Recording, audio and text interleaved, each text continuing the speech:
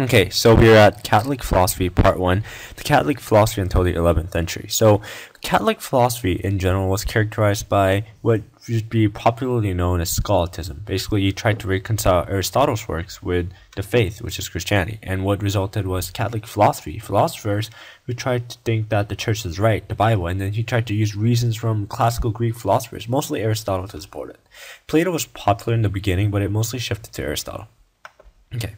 So Christianity itself is what is known as the original religion. So it's a sacred history. So what it is that Christianity formed the basis for most of the other religions like Islam or other spin-offs, except for Judaism, which itself formed the base of Christianity.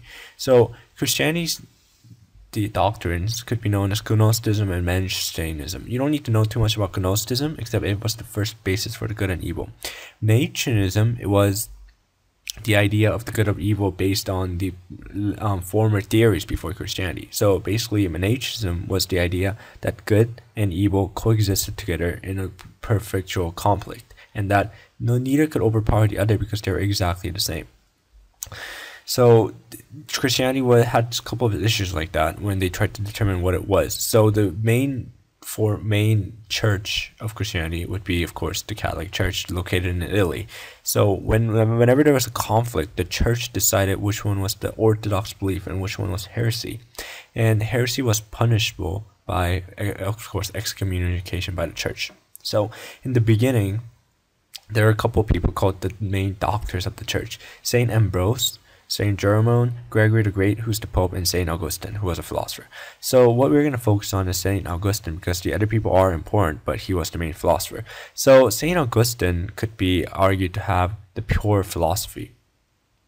So he had just the pure philosophy parts, not relying on religion, but just philosophy. He was one of the only Christian philosophers to do so, because most people base their beliefs on the Bible.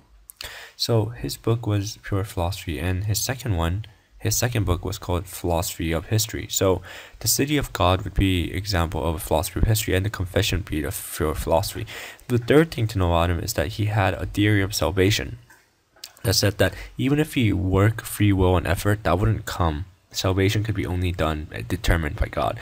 Of course, this belief was attacked later by the Calvinists, but for right now, his idea was formed the main foundation of the early church. The City of God is basically an allegorical work talking about the Romans destroying Christianity and the history that comes after. Most of it is inflated and not exactly historically correct, but it has philosophical merit as well. So Saint Benedict and Pope Gregory the Great were just the main figures in the church that did contribute to the rise of Christianity, not philosophy, but Christianity in general. So Benedict was a chastised person. He talked about miracles, and then he dealt with attacks on the Catholic Church. So he was more of a major figure in protecting the church.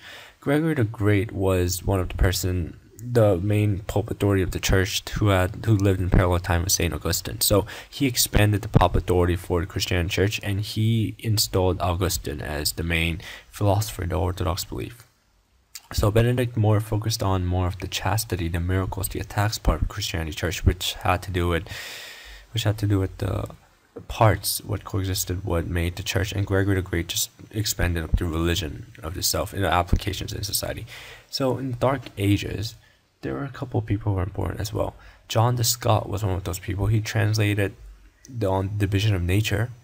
No, he didn't translate. He wrote On the Division of Nature, but he did translate the Bible, which provided influential because, of course, everybody makes mistakes, but his mistakes were less than others, which made a proper understanding of the Bible from a lot of people.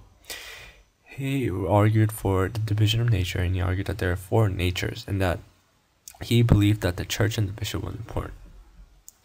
Alright, and that's about it.